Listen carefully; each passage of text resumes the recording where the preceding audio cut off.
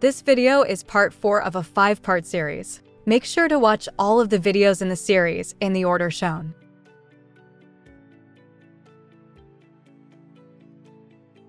Wear proper personal protective equipment when cleaning in this area.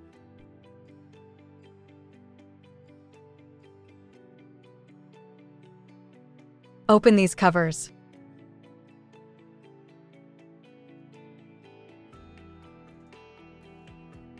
Dampen a new Torrey C with ink cleaning liquid. Then place it around the head nozzle cleaning jig as shown. Wipe the print head nozzle surface from the far end to the front. Then slide the Torrey C to a clean section of the cloth and wipe again.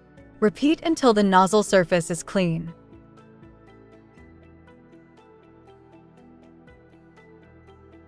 Repeat this process for each print head, using a new Torrey C each time. When you're done, select head nozzle surface. Make sure there are no tools or jigs inside the press. Then close the covers.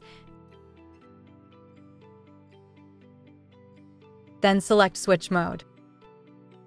Make sure to watch the other videos in the series.